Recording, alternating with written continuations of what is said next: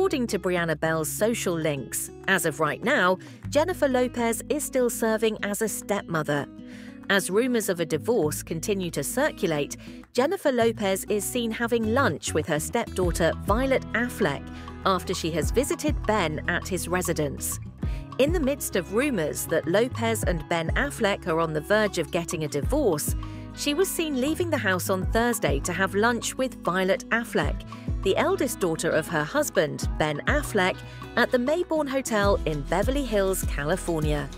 Lopez chose to wear a gorgeous cream pantsuit, which she complemented with a Jacquemus pocketbook in the same colour and some platform heels. In a spring-coloured costume consisting of a floral pattern dress and a light pink jumper, Violet looked very stunning in the colour pink. Her accessory of choice was a Chanel crossbody bag in a vibrant shade of pink.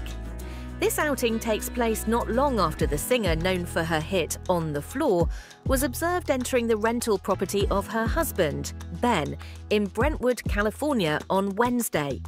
Ben was having a middle school graduation party for his son Samuel, who is 12 years old.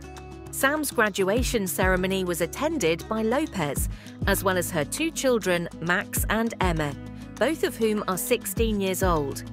It was rumoured that she and Ben were having marital problems, yet she arrived separately from Ben.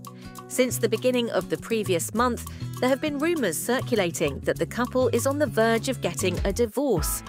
This comes shortly before it was claimed that the couple has been living apart.